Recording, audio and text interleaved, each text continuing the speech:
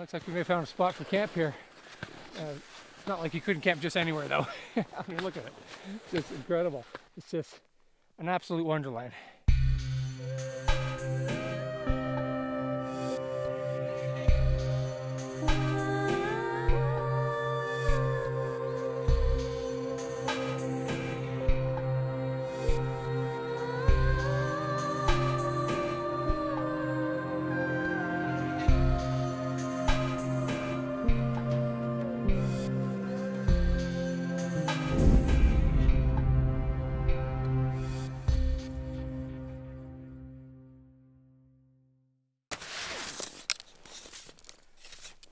Got lots of snow here. Don't want to have any unexpected surprises of pitching your tent and then realizing you're right on top of a crevasse.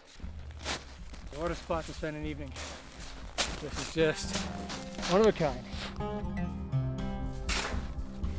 Be nice to get down through all this slush.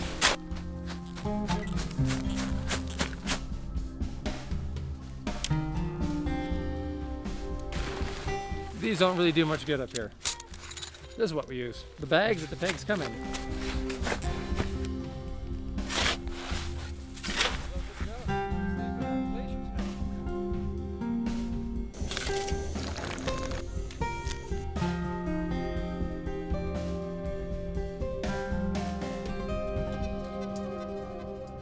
Life doesn't get much better.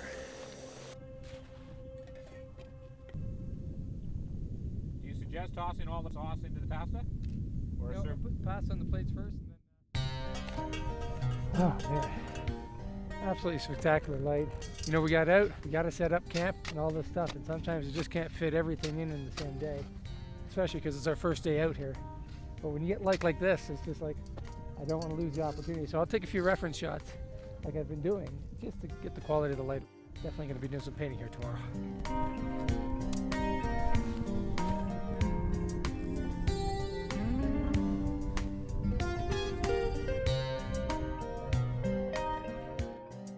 The next few hours with Brian scouting the region around here so I can get some different vantage points, and then maybe by tonight I really know where I want to set up my easel and paint.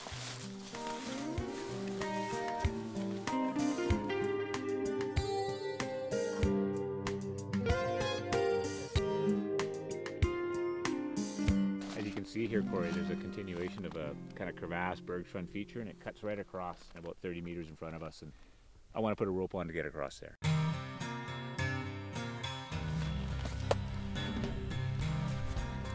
What we're going to do one as well. It's both locked, buckles are backed up. Perfect. All right. So you're all double checked. We're good to go. Let's go tag a summit. Sounds good.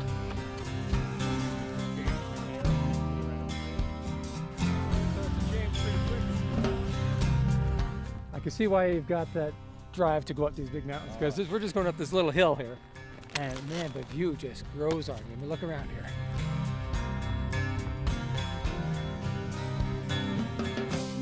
Whew. There you go. That is All right. Good job. pretty awesome. Wow.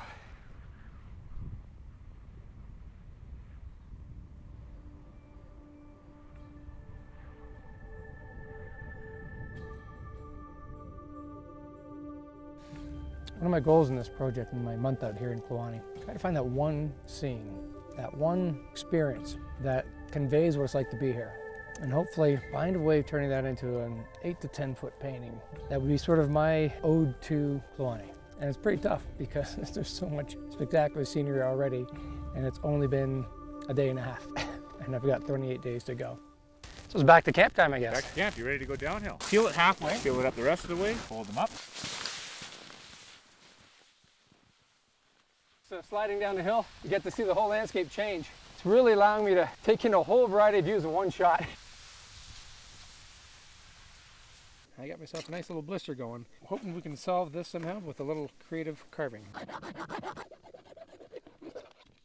So Brian's seen a whole lot of these, and this is my first, so I'll trust his judgment on the best way to treat this. Put a little bit of this stuff on, if I can open it.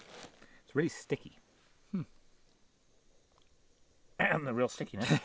Put this all around here. It adds a little bit of adhesive, but more importantly, it blocks you from sweating. It's just exactly for this part of the body. Hopefully this will do the trick so we can get it in Rome. Thank you, Brian. All right, finally, we're getting out there. Got a spectacular light, 2 nights in a row.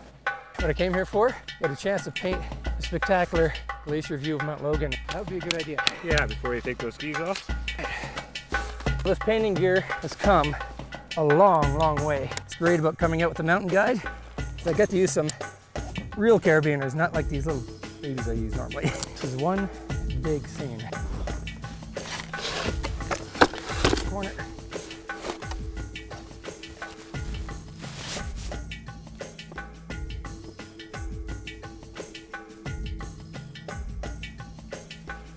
Yeah, I wish I had a photographic memory, but I don't.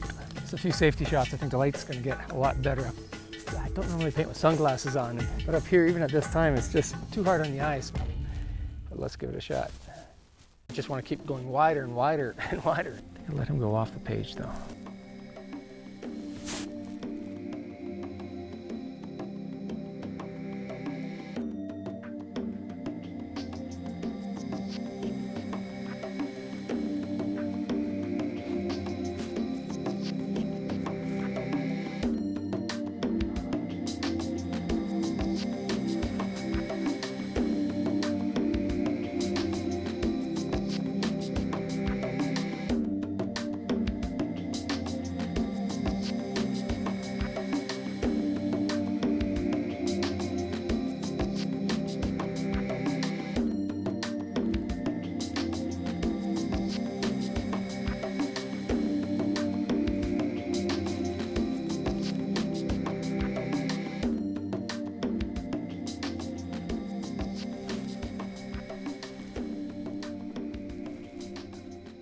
The sun's gone down, there's just a tiny little glint of light on the peak. And it's getting cold, so gotta get some clothes on. Duke, please. It's the first time I've ever painted on a glacier. And yeah, there's been a little more gear involved, but once you get it all figured out, it just becomes all about soaking up the landscape. And it's really more than I expected.